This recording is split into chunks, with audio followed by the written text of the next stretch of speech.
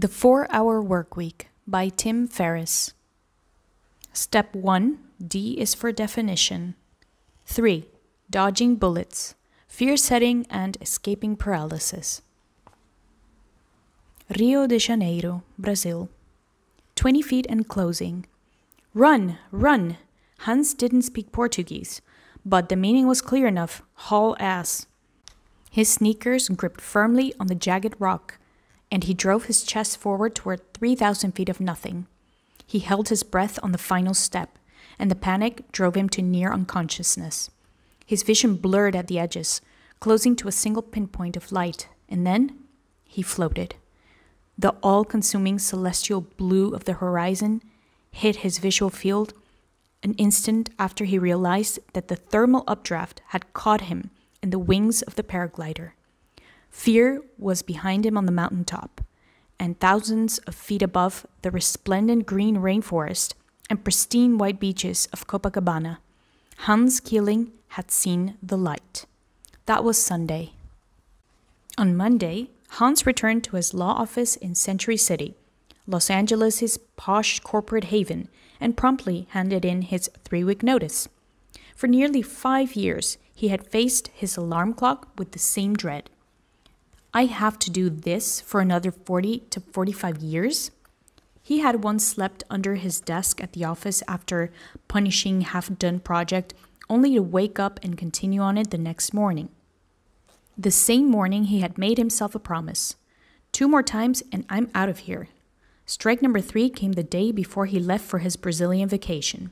We all make these promises to ourselves, and Hans had done it before as well, but things were now somehow different.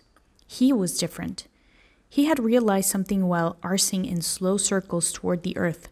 Risks weren't that scary once you took them. His colleagues told him what he expected to hear. He was throwing it all away. He was an attorney on his way to the top. What the hell did he want? Hans didn't know exactly what he wanted, but he had tasted it. On the other hand, he did know what bored him to tears, and he was done with it. No more passing days as the living dead. No more dinners where his colleagues compared cars, riding on the sugar high of a new BMW purchase until someone bought a more expensive Mercedes. It was over. Immediately, a strange shift began. Hans felt for the first time in a long time at peace with himself and what he was doing. He had always been terrified of plane turbulence, as if he might die with the best inside him, but now he could fly through a violent storm sleeping like a baby. Strange indeed. More than a year later, he was still getting unsolicited job offers from law firms, but by then he had started Nexus Surf, a premier surf adventure company based in the tropical paradise of Florianopolis, Brazil. He had met his dream girl, a carioca with caramel-colored skin named Tatiana, and spent most of his time relaxing under palm trees or treating clients to the best times of their lives. Is this what he had been so afraid of? These days, he often sees his former self in the underjoyed and overworked professionals he takes out on the waves. Waiting for the swell, the true emotions come out. God, I wish I could do what you do. His reply is always the same. You can. The setting sun reflects off the surface of the water, providing a zen-like setting for a message he knows is true. It's not giving up to put your current path on the indefinite pause. He could pick up his law career exactly where he left it off if he wanted to, but that is the furthest thing from his mind. As they paddle back to shore after an awesome session, his clients get a hold of themselves and regain their composure.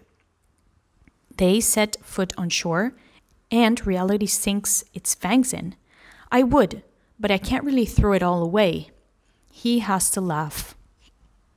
The power of pessimism, defining the nightmare.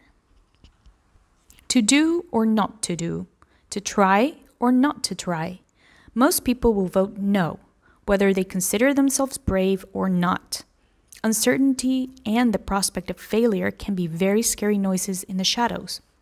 Most people will choose unhappiness over uncertainty. For years, I set goals, made resolutions to change direction, and nothing came of either. I was just as insecure and scared as the rest of the world.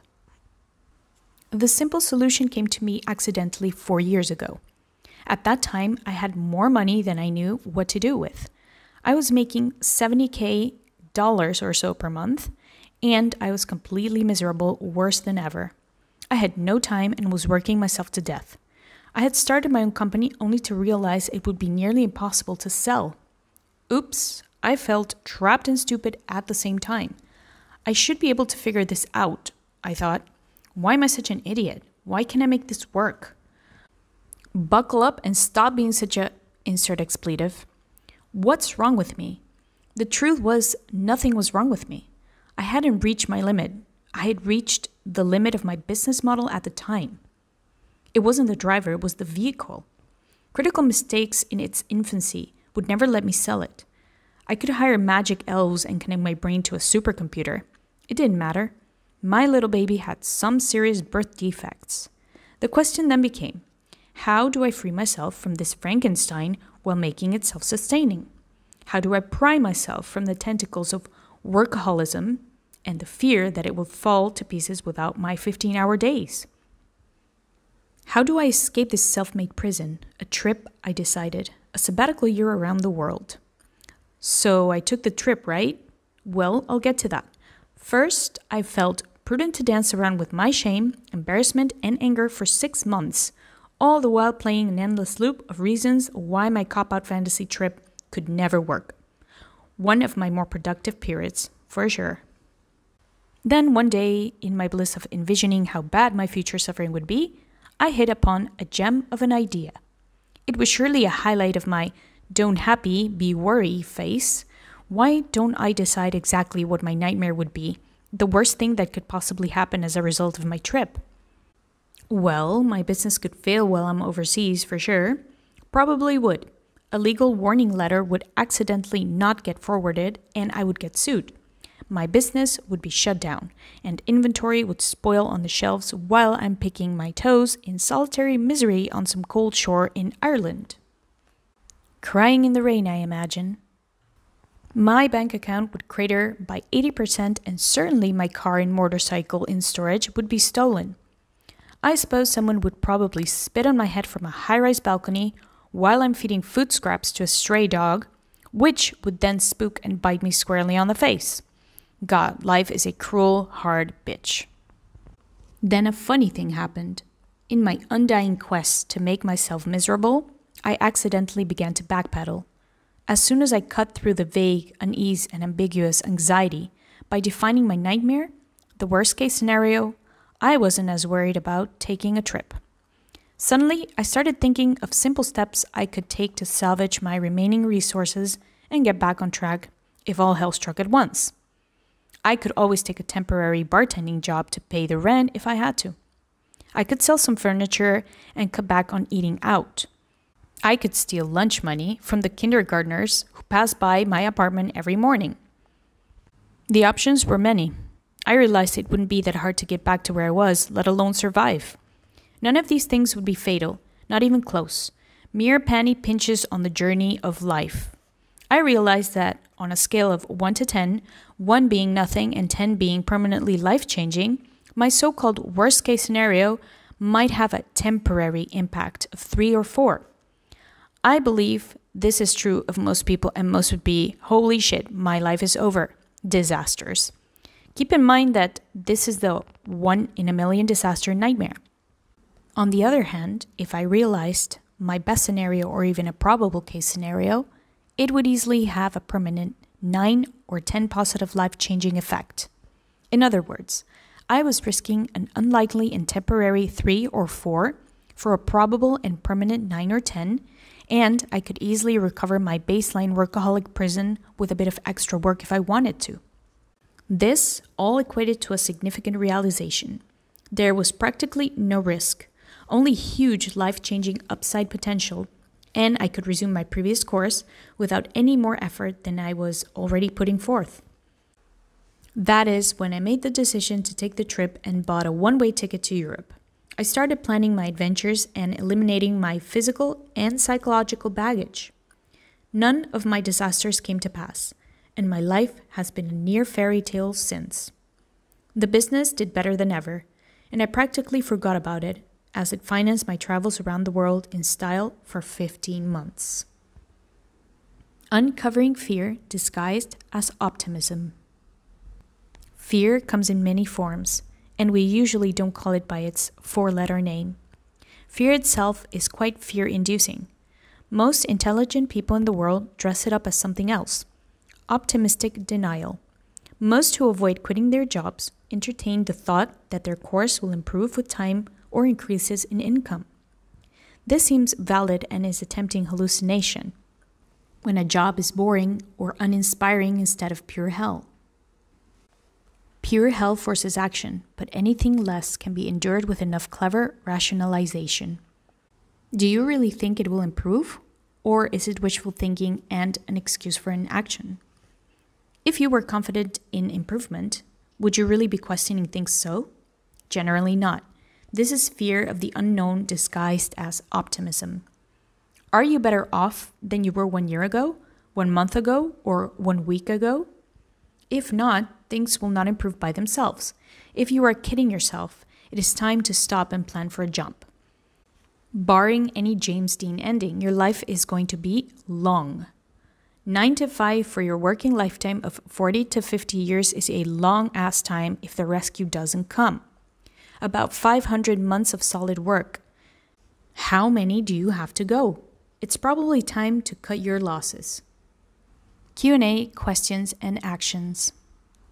If you are nervous about making the jump or simply putting it off out of fear of the unknown, here is your antidote. Write down your answers and keep in mind that thinking a lot will not prove as fruitful or as prolific as simply brain vomiting on the page. Write and do not edit, aim for volume. Spend a few minutes on each answer. 1. Define your nightmare, the absolute worst that could happen if you did what you were considering. What doubt, fears, and what ifs pop up as you consider the big changes you can or need to make? Envision them in painstaking detail. Would it be the end of your life? What would be the permanent impact, if any, on a scale of 1 to 10? Are these things really permanent? How likely do you think it is that they would actually happen? 2. What steps could you take to repair the damage or get things back on the upswing, even if temporarily? Chances are it's easier than you imagine. How could you get things back under control? 3. What are the outcomes or benefits, both temporary and permanent, of more probable scenarios? Now that you've defined the nightmare, what are the more probable or definite positive outcomes, whether internal, confidence, self-esteem, etc., or external? What would the impact of these more likely outcomes be on a scale of 1 to 10? How likely is it that you could produce at least a moderately good outcome? Have less intelligent people done this before and pulled it off? 4. If you were fired from your job today, what would you do to get things under financial control? Imagine this scenario and run through questions 1 to 3 above. If you quit your job to test other options, how could you later get back on the same career track if you absolutely had to? What are you putting off out of fear? Usually what we most fear doing is what we most need to do.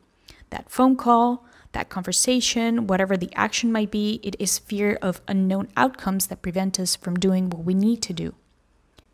Define the worst case, accept it, and do it. I'll repeat something you might consider tattooing on your forehead. What we fear doing most is usually what we most need to do. As I have heard said, a person's success in life can usually be measured by the number of uncomfortable conversations he or she is willing to have. Resolve to do one thing every day that you fear. I got into this habit by attempting to contact celebrities and famous business people for advice. 6. What is it costing you, financially, emotionally, and physically, to postpone action? Don't only evaluate the potential downside of action.